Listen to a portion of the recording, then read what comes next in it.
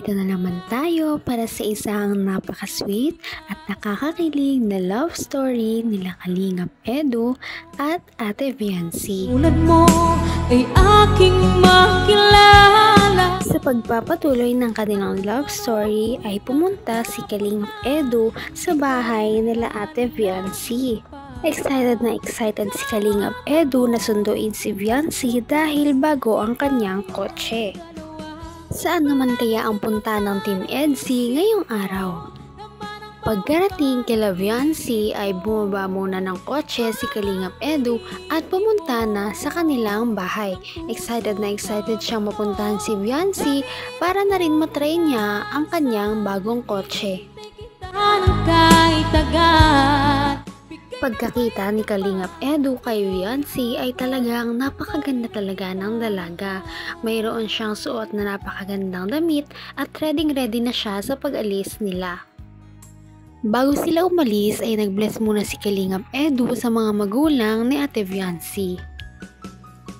Pagkapunta naman nila ng kotse ay nagulat si Veancy dahil nga may bago ng kotse si Kalingap Edu.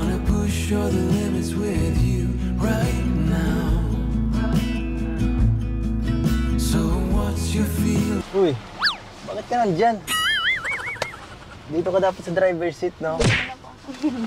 Ay, hindi pwede. Sino kakausapin ko dito? Paano naman ako dito? Para ako ditong walang kasama. Okay na po ako dito. Ako hindi ako okay. Gusto kitang katabi.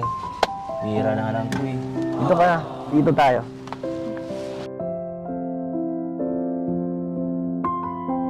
Alam mo, mas maganda ang view sa unahan. Tara. Makikita ko naman po. Tara na nga. 기다렸어요. 오랜 시간을 밤이 지나고 빛이 쏟아지게. Medyo nahihiya nga si Veancy kay Kalingap Edu dahil ngayon lang sila magkakasama sa isang kotse.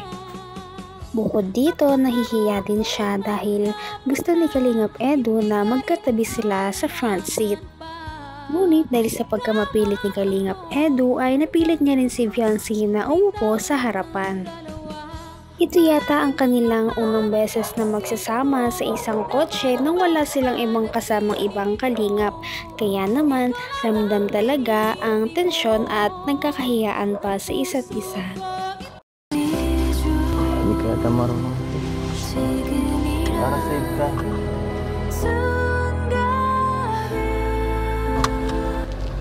Patay mo ano eh. Iniisip ko lagi kalagayan mo eh. Napaka-sweet ka talaga, no? Ready ka na? Ready ka na rin ba makita ang driving skills ko? Huwag ka maganda. Hindi naman tayo...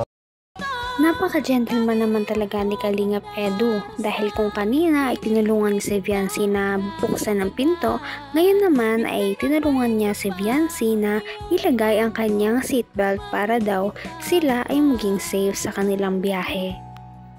Madami ang hinilig sa kanilang mga viewers dahil napakalakas talaga ng kanilang chemistry. Sa akin kapag nabibilisan ka, so, ano ba ang pwede nating gawin habang nagbabiyahe? Para di naman ako dito maboard at antukin. Kasi baka ako dito magkatulog. Di mo ako kinakausap eh. Di ka naman dyan natatakot? Kinakabahan sa aking driving skills? Medyo po. Medyo? Ito, tatakutin kita lalo.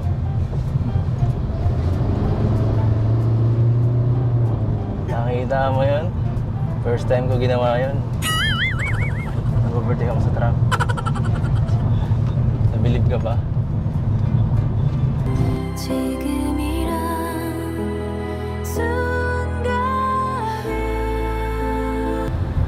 Dapat. Napaka-mapagbiro talaga ni Kalingap Edu, pero kahit ganon ay sinisigurado niya pa rin na safe sila ni Veancy na makakapunta sa kanilang paroroonan. Kitang-kita naman na kahit nahihiya si Veancy ay ine-enjoy din nila talaga ang biyahe dahil silang dalawa lang ang nandun. Sa hindi naman inaasahang pagkakataon ay nagkaroon sila ng isang problema. Sa akin ka lang kasi tumingin. Sa akin ka lang tumingin para matigal yung lahat ng takot na nararamdaman mo. Dito ka tumingin.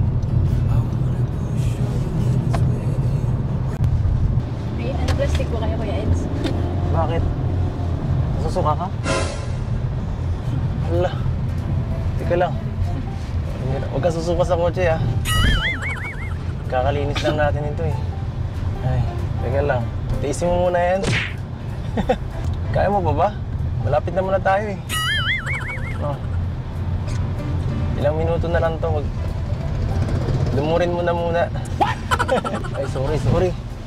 Paano ka masusuka niyan? Tayo dito. Sabihin mo lang sa akin kung di mo na kaya.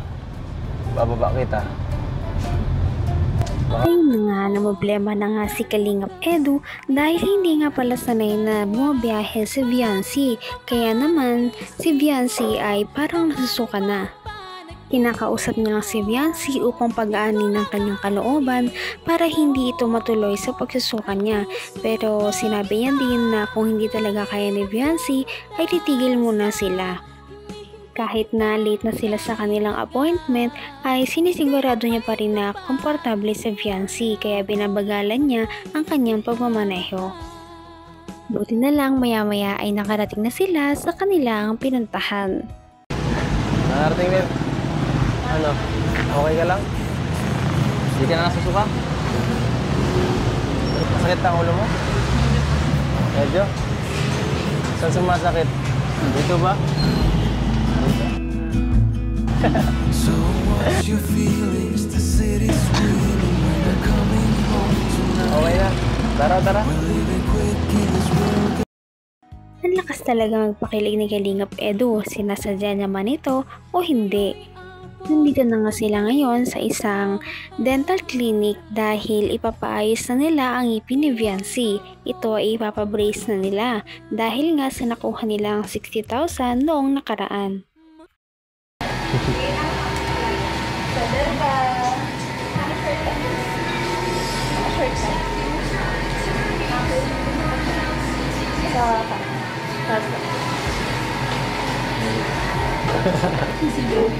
Ano? Wala ka, bubunga eh.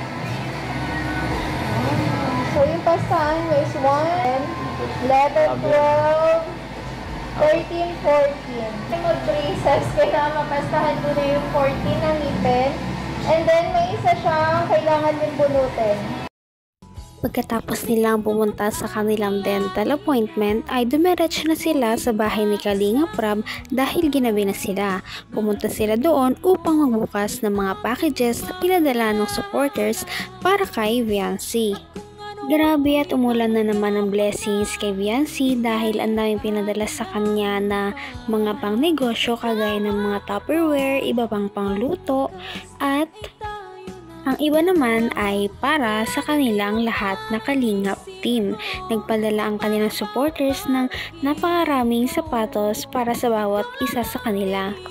Meron na naman ngang couple shoes ang dalawa.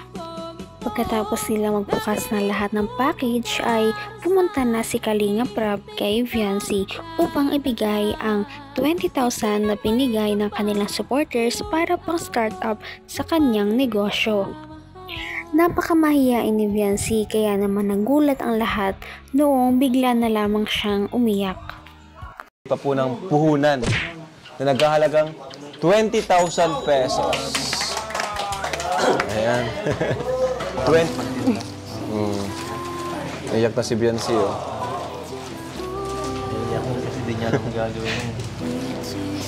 Di kasi siya sanay ng may nakakatanggap ng ganitong blessings. Di siya sanay. Diyan na ka. Ha? Bakit ka Veancy na luluha? Bakit? Hindi po ako makapaniwala po na ganito po kadami yung mga blessing na madating po sa amin. Marami.